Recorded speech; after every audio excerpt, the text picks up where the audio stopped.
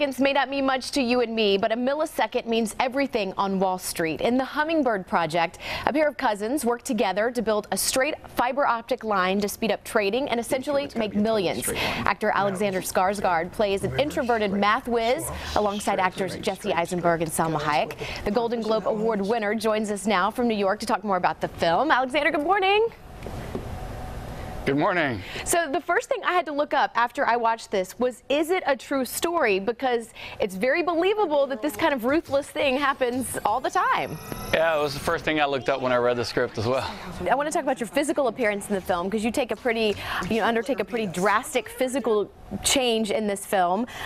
Did you get to have a say in how your character looked at all? I did, yeah. It was very very clear to me who Anton was from the first time I read the script, what he would look like and how he would carry himself. And Kim Nugent, our director, was very open to kind of letting me run with it, and which I'm very happy and grateful for. My favorite scene actually came up when your character succeeds in shaving off a millisecond, which is a huge deal in this film. And I loved the scene when you succeed. I think that was like the comic relief we needed. Was that fun to share that one?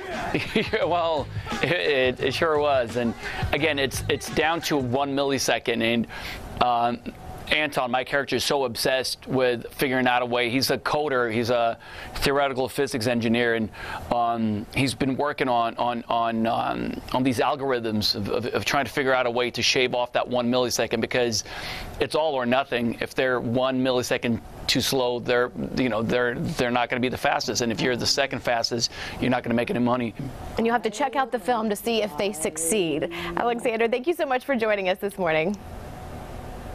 Thank you for having me. Yeah, and we want to thank Orchard for providing production assistance with today's interview. The Hummingbird project is now playing.